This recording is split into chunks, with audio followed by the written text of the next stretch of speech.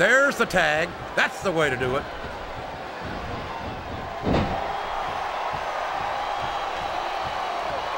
Did you ever think you'd be watching these superstars compete against each other here tonight, JR? I had a feeling their paths were going to cross sooner or later, and I'm glad I'm here to see it. Me too. It almost makes it worth having to sit next to you and listen to those corny expressions of yours. What the heck is a government mule anyway? It's what you get beat like when you're in the middle of a slobber knocker.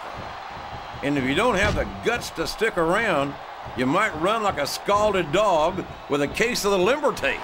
All right, enough! I'm getting a translator before I have to come out here with you again.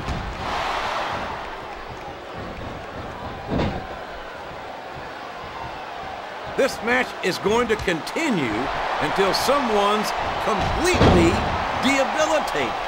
And considering the resiliency of these superstars, that's not going to be easy.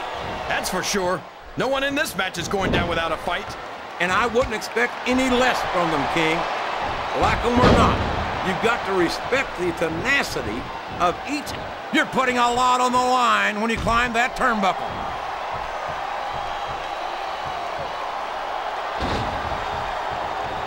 Here's the cover, JR. 1, 2.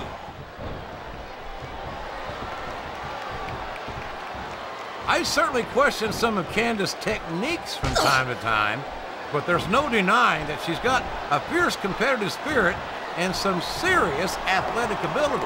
Not to mention an incredible pair of legs. I wonder what time they open.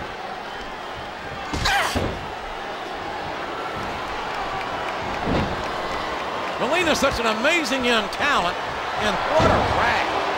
What a great addition she would be to the Women's Championship picture. I can't imagine there are many things you could add. Climbing up the turnbuckle isn't bad. It's all the ways you could come down that hurt. Flat on your back with your shoulders on the mat is no place to be. 3.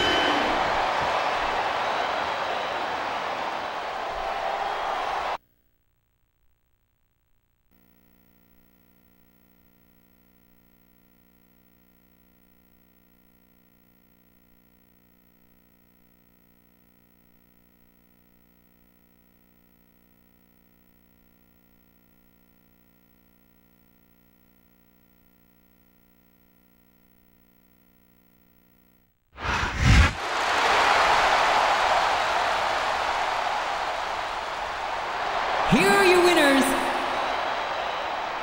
the Superstar and the Superstar